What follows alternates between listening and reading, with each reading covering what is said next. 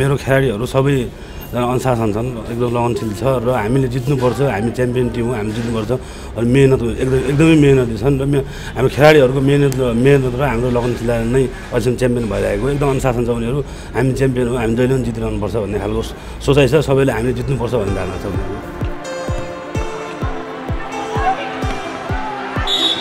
पहिला हामी पहिलोपटक नेपाल APF क्लबले भलिबलमा सहभागिता भएको 2060 सालमा हो।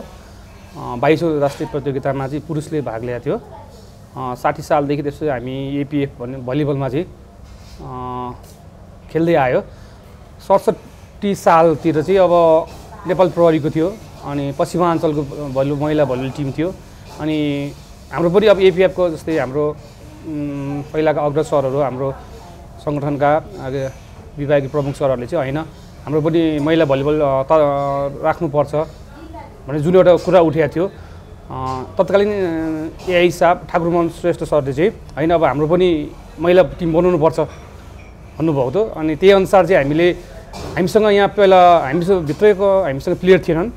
हामीले सुदूरपश्चिमबाट हामीले पाँचजना प्लेयर चाहिँ मगायौँ पहिला, खास त्यहाँबाट हाम्रो विष्णु चौधरी दाई पहिलाको अन्तर्राष्ट्रिय भलिबल खेलाडी, उहाँका छोरी लगायत हामी 5जना खेलाडी चाहिँ उहाँबाट जिकायौँ र त्यही ट्रेनिङ त्यसरी नै हाम्रो चाहिँ बिस्तारै हामी टिम हाम्रो बन्दै गयो।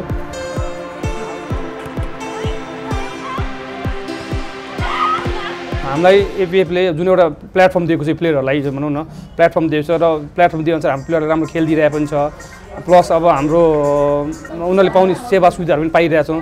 हाम्रो सङ्गठन प्रमुखहरू सरहरूले, हाम्रो विभागले हामीलाई हेर्ने ठाउँमा एकदम राम्रोसँग हामीलाई चाहिँ हौसला दिने, त्यस कारण हामी एकदम खुसी छौँ। अझ पनि यो खुसीले गर्दा अझ पनि हामी यही पोजिसन हामी होल्ड गर्न सक्छौँ भन्ने हामी विश्वास छ।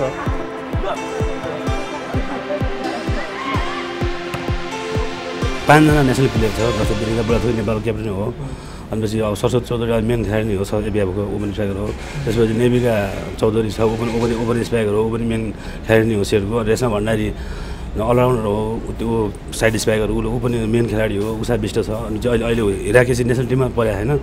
6 जनै उनीहरू एकदम मेहनत छन्, उनीहरू आफ्नो ठाउँमा एकदम राम्रो छन्। मेन भनेको सरस्वती हो, ओपन स्ट्राइकर हाम्रो मेन खेलाडी नै हो, ऊ त नेपालको टिमकै नै मेन खेलाडी हो।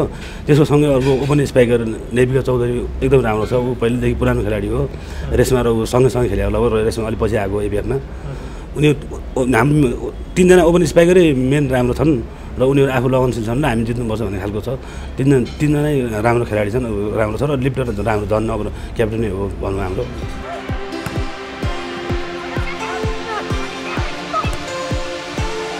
प्राइजको कुरा गर्दाखेरि जस्तै प्रोत्साहन हामीले 10वटा म्याचमा 9वटा जितेको थियो। अब जस्तै प्रोत्साहन त कस्तो खास त्यति धेरै पैसा थिएन। लामाचौरको गेम जित्दा त्यहाँ 75,000 मात्रै थियो।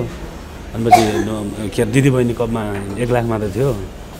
त्यही पनि हामी प्रोत्साहन 18-19 लाख जति जित्यो होला। APF भर्खर सुरु भएको छ, यो केही पनि छैन भने चाहिँ अलिकति भएपछि अलिक प्रेसर पनि आएको थियो, किनभने अब एनी हो हामीले राम्रो टिम बनाउनुपर्छ, सङ्गठनको नाम अघि बढाउनुपर्छ, हामीले चाहिँ अब होइन हामी गर्न सक्छौँ भन्ने चाहिँ मनमा चाहिँ थियो।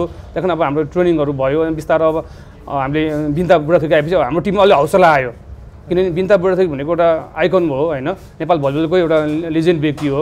उसले टिममा इन्ट्री गर्ने बित्तिकै हाम्रो टिममा चाहिँ एउटा छुट्टै एउटा इनर्जी चाहिँ आयो हाम्रो टिममा।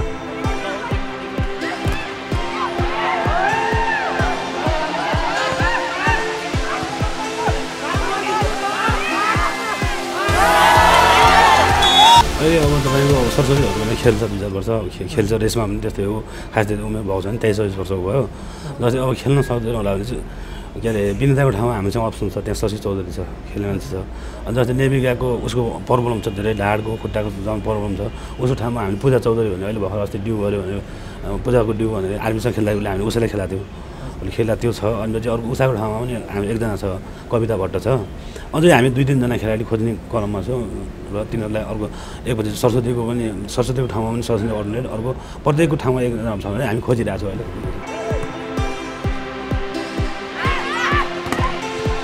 हामी विगतको लामो समय एउटै फ्यामिली जस्तो चाहिँ हामी इज एन्ड एभ्री कुराहरू हामी सेयरिङ गर्छौँ। त्यसले गर्दा हामीसँग मनमुटाव हुने भनौँ न यो भने त्यस्तो केही पनि छैन।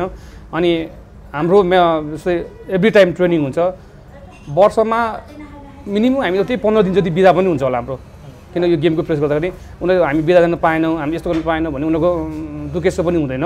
उनीहरू राम्रो ट्रेनिङ गर्छ हामी नम्बर 1 टिम हो यो नम्बर पोजिसन होल्ड गर्नुपर्छ भनेर उनीहरू चाहिँ भित्री मनदेखि नै छ उनीहरूलाई होइन त्यहाँसाथ हाम्रो म्यानेजमेन्ट हाम्रो क्लबले एपिएफ क्लबले दिने म्यानेजमेन्टमा हाम्रो महिला भलिबल खेलाडी एकदम खुसी छ